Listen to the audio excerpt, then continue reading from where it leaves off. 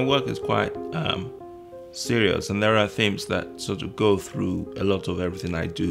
There are a number of things really. I like kind of the idea of the absurd and the idea of the serious but also silly, and humor is also very, it's a very important part of what I do.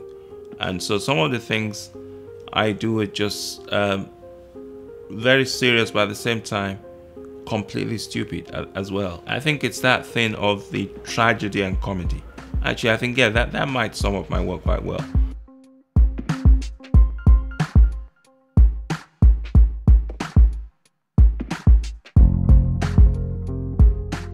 Because, I mean, the world we live in is quite tragic in many ways, but then you have to see the funny side of a lot of things, from, bigotry to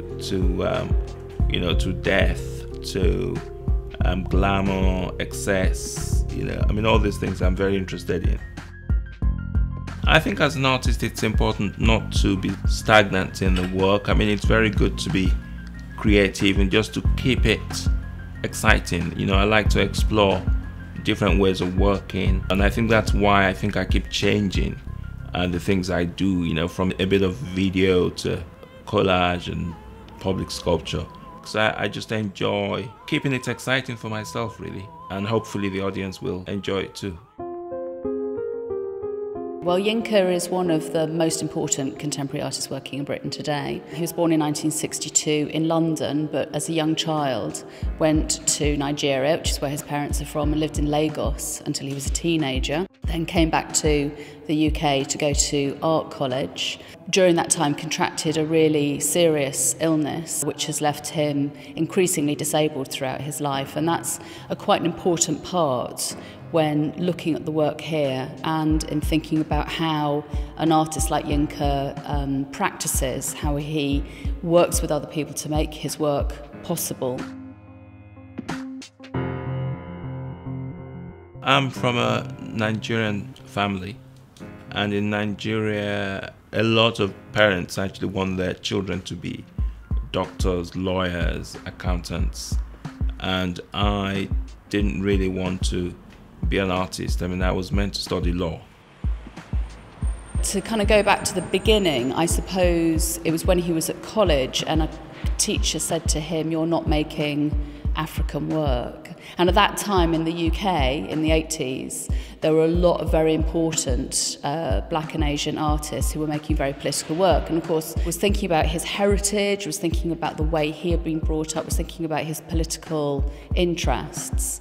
And found in Brixton Market this fabric, which is called Dutch wax fabric. And it's a fabric that was made originally in the 18th century for the Indonesian market by Dutch manufacturers. The Indonesians didn't like it. It's a batik, it's a wax resist fabric. And they found another market in West Africa.